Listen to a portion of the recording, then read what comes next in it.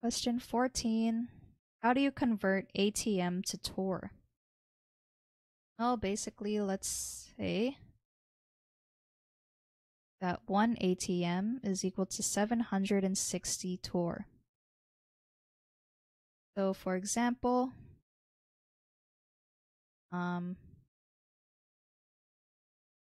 let's say, what is 3.6 ATM in torr?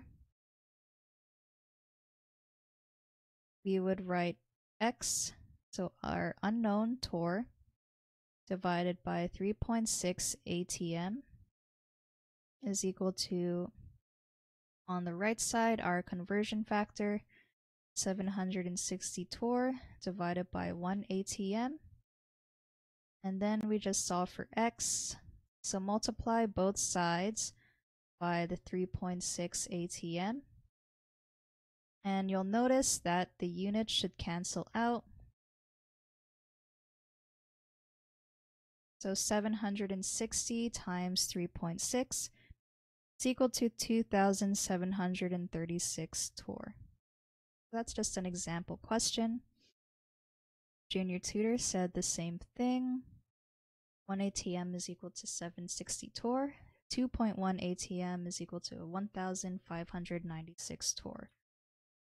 So the solution is correct.